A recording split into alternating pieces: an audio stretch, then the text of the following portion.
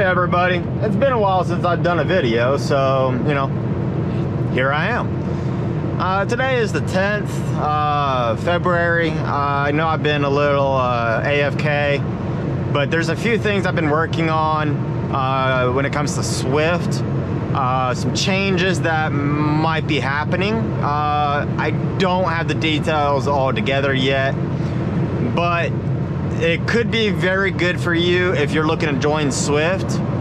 So yeah, stay tuned for that. And I just want to get that out there right away, because that's like, yeah, I've been working on that, along with some of the other things that go along with that.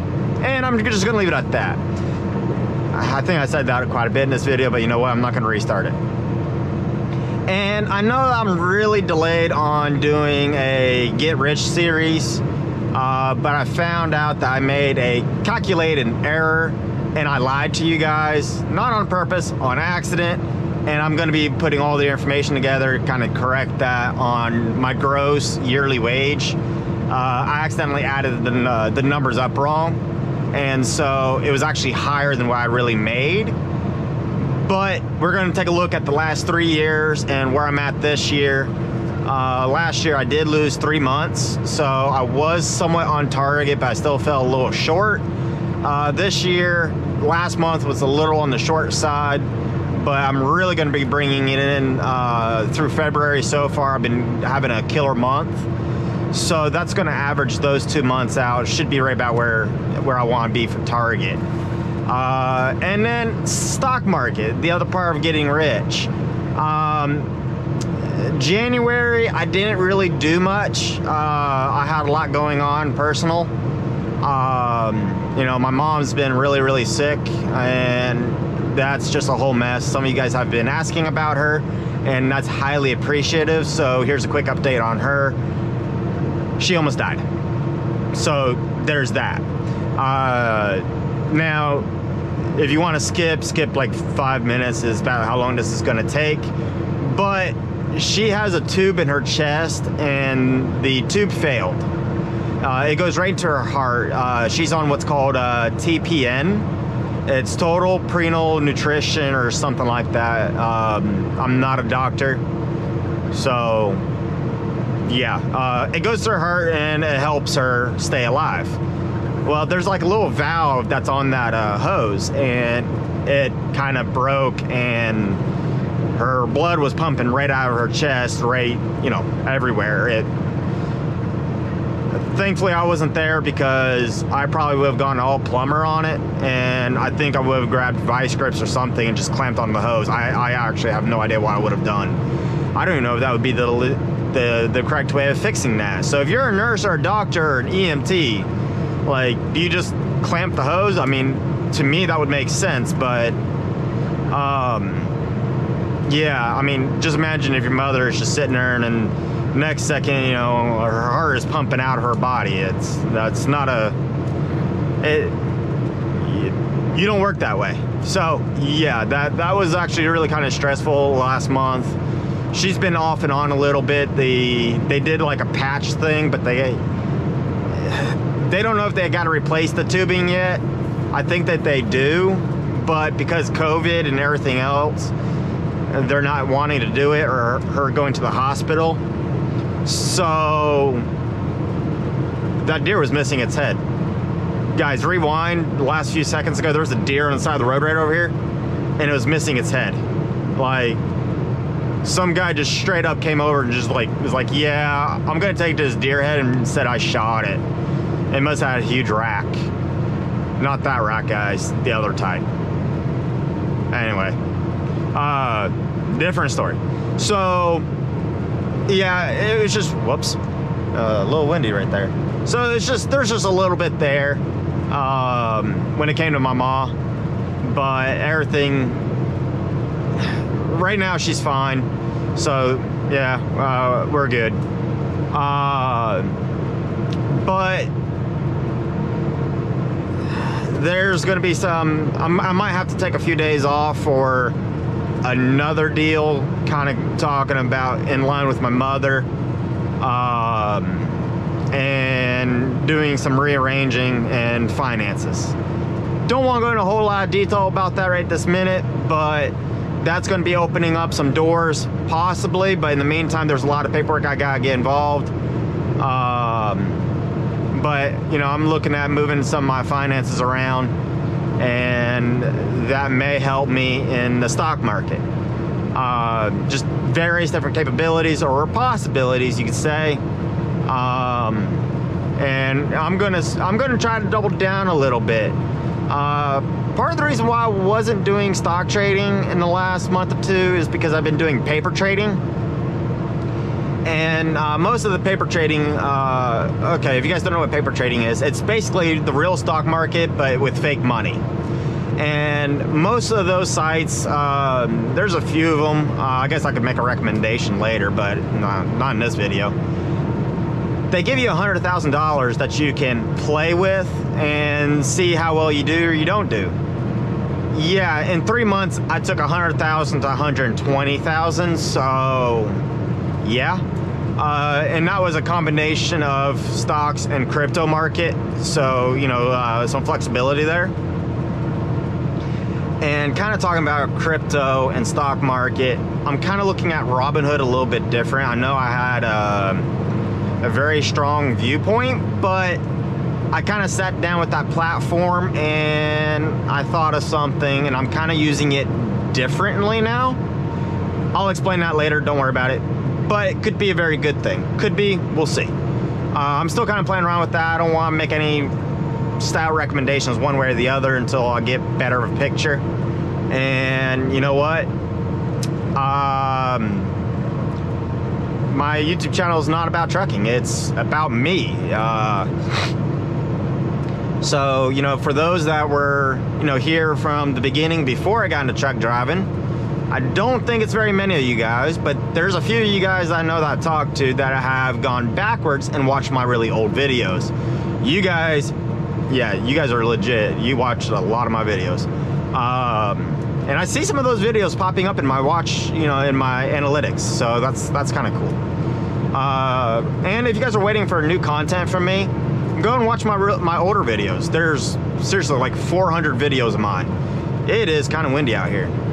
You can see how much he got blown. And I'm getting blown a little bit, but not quite that bad. Anyway, so shit, I kind of forgot where I was going. Anyway, I guess we'll just like hit the restart button, kind of go somewhere else. I got a student right now. He didn't want to be on video. He just didn't want it. So that's part of the reason why I was also a little slow at putting videos up, but he's not in the truck right now. He ran out of hours, so he's in the hotel doing a 34-hour reset, and I'm out running the roads making some extra money. But he is going to be upgrading here in about a week and a half. I think I got another student already planned out from YouTube. But I'm still waiting to get some details on that. Not in a real big rush. I got enough people that are trying to get on my truck. But yeah, so kind of working on that. And I'll see if he would like to be on video. If he will, there will be a lot of good content that will be coming out with that student that I would like to try to do. Now, the other thing, this truck now has 32,000 miles, coming up on 33. It will have 33,000 miles when I get back to Temple. This truck, there's some things I like about it, and there's some things I don't. And this is the exact same truck-ish as my 2019 was, but two years newer. There's a few minor changes, and I guess I'll go through them real quick. As you can see, this has the smart wheel, and I really like having the audio and cruise control on the steering wheel. Although, I would prefer the audio be on this side and the cruise being on this side. It's just, I normally drive with this hand right here, and so, you know, audio is something that you mess around with more than the cruise control. So if it was over here, I think I would just prefer that a little bit more than, you know, be just cruising down the road and be like, why am I losing speed? And then realize I accidentally hit the cancel button. Yeah, I've done that a few times.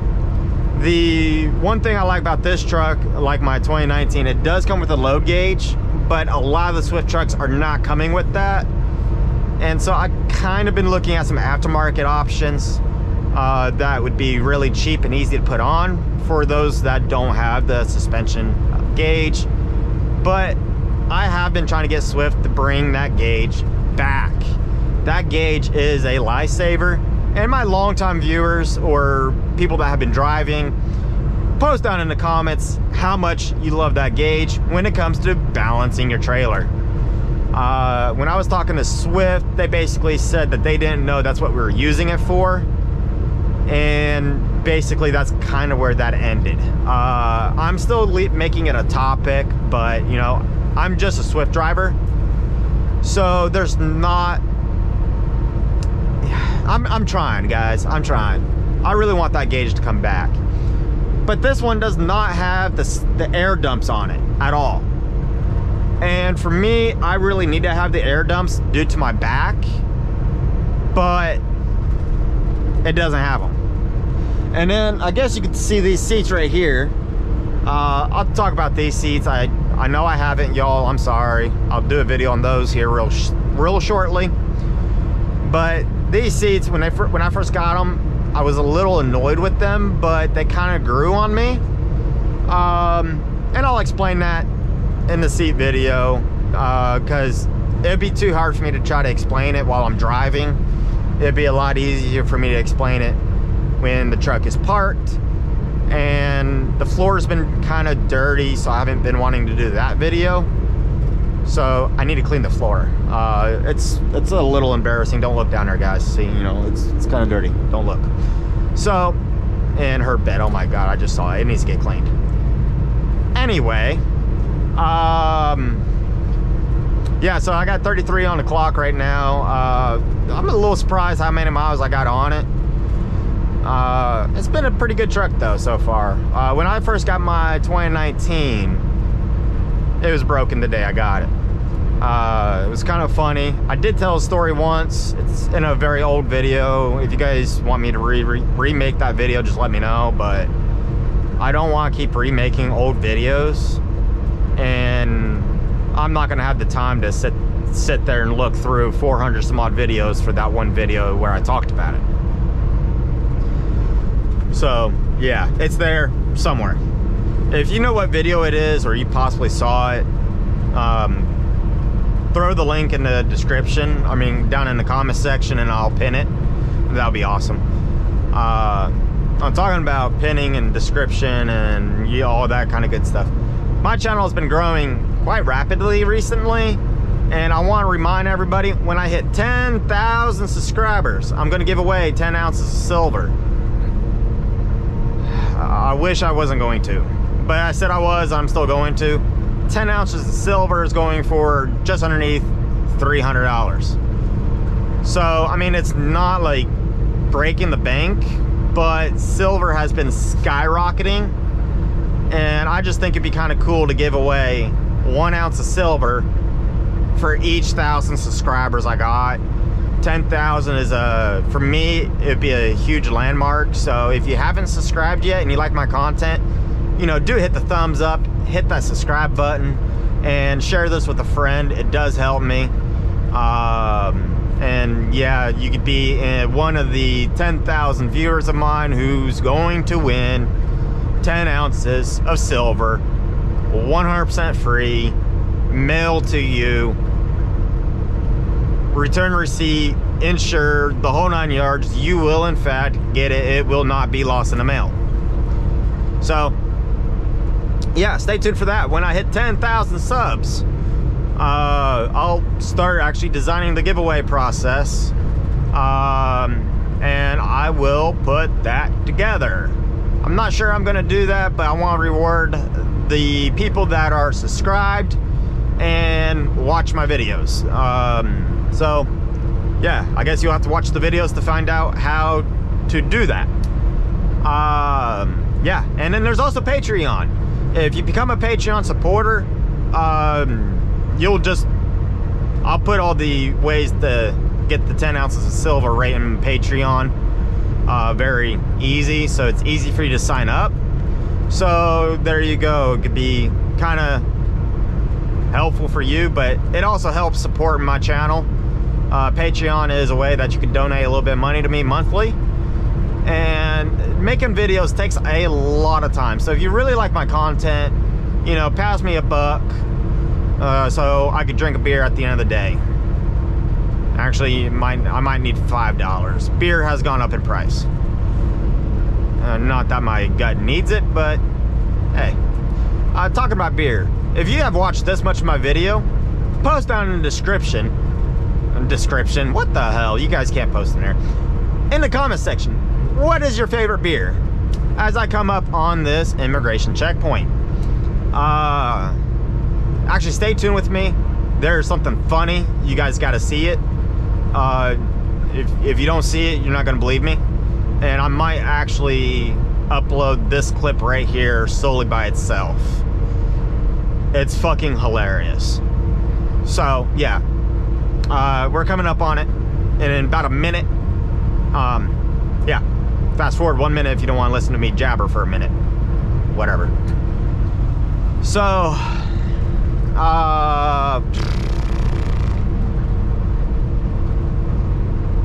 I'm already sitting here.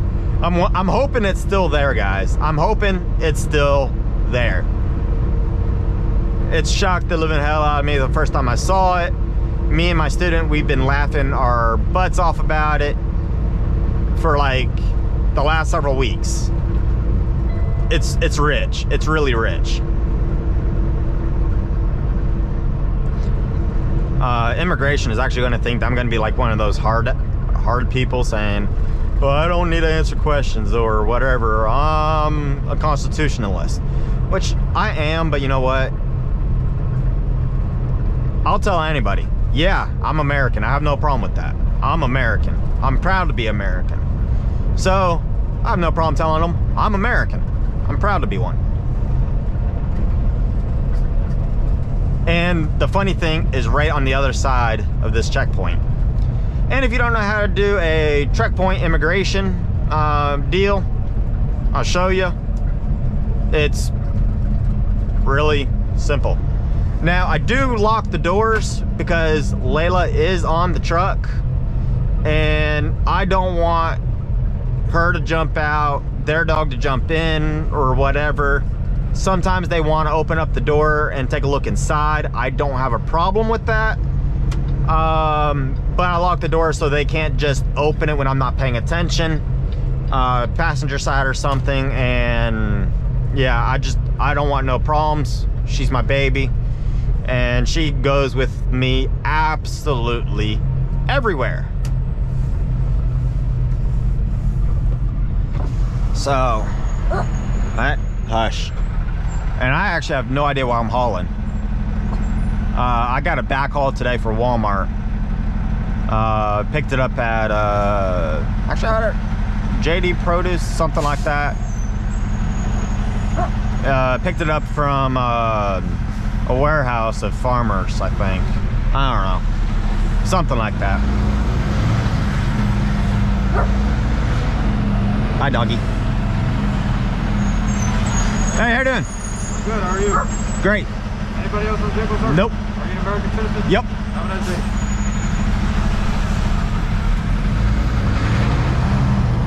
And you see, it's just that simple.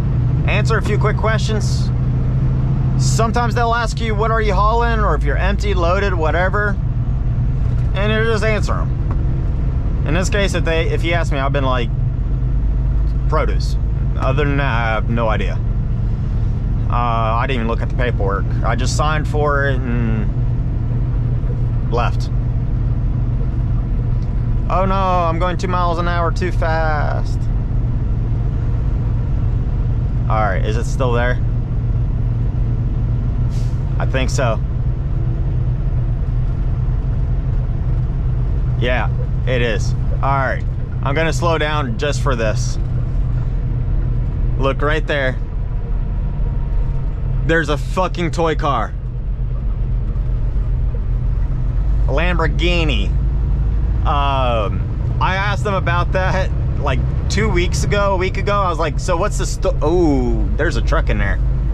Yeah, don't carry illegals and don't carry drugs. It's bad for your health, and it's really bad for your job. Yeah, like it's really bad for your job, and you lose your license. It's not worth it. So anyway, I was asking, so what's the story? Did somebody try to drive that car through the checkpoint? Like why is there a toy car in the impound lot? I just think that's freaking hilarious. But what's sad is they told me that no, they can't say if it was drugs or illegal, but I'm pretty sure it's going to be drugs that were hidden inside of it, because did you see how small that car was? Like, it's really small. So drugs are probably the most likely thing inside of that, or was inside of that. But I just want to know, like, how did they write that up? How? I wish I knew. It's fucking hilarious to me. Anyway, I hope you all enjoyed that laugh, seeing that toy car. Every time I go by, I'm making sure I take a look at it. To me, it's a trip. I thoroughly enjoy it. And I got a little while on this road right here, and then I'm off to towards Houston, and then from there back to Temple. I'll grab my student again. We're gonna get his 50 hours done, and then I'll be grabbing another student. So thank you for watching. Please comment, like, rate, and subscribe if you haven't hit that subscribe button. Look around for that 10,000 sub, and I will see y'all another day.